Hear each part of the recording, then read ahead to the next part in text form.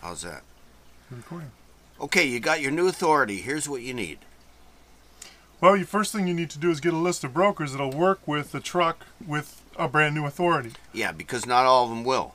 I don't care if you've been driving a truck 30 years, the day you get your brand new authority, they think you're starting at day one. Yeah, so we can help you with that. A kid gets out of truck driving school and goes to work for Swift, and they've got the authority that's been around for years and years.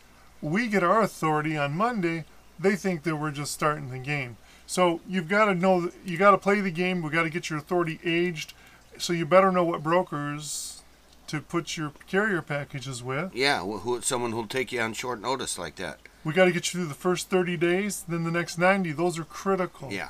Once we get you past 90 days, the world opens up a little bit. So you've got to know your markets, where the freight is and where the trucks aren't. Yeah, and we'll get you carrier packages with the brokers that'll work with you. And you want to have, if you've got somebody helping you, a dispatcher, that dispatcher should probably speak the same language that the broker's speaking. That's us. Yeah. If you're doing business here, it is, right? Yeah. In the good old USA. That's what we specialize in. We speak the language. So, and speaking the language doesn't just mean, German or French. It means you need to work with somebody who's driven, who's got 1 million miles on him, who's backed the truck up in the dock, and knows the difference between a truck stop and a rest stop. And that's us. So, follow the red zone. You'll find we do a daily, or at least a couple times a week,